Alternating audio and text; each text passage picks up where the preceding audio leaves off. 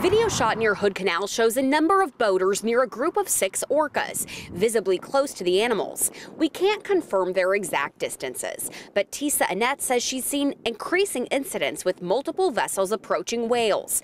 Noise pollution makes it difficult for whales to find food. Throughout the video, you can see that is agitation. Annette is a shore-based whale watcher with a passion for photographing and protecting orcas.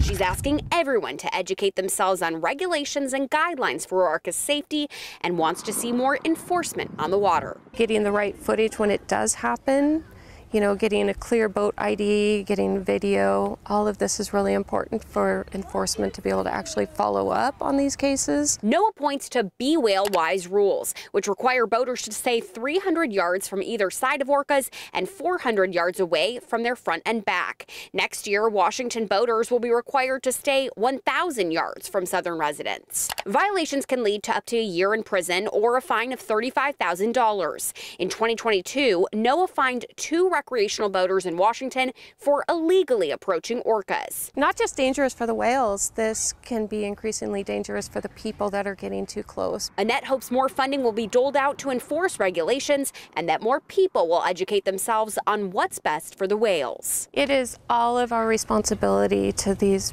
amazing beings that are here with us, that we coexist with. They encourage people to follow not just the regulations, which you can be fined for, but also the guidelines to keep the whales as safe as possible. Most of all, they encourage observing from the shore.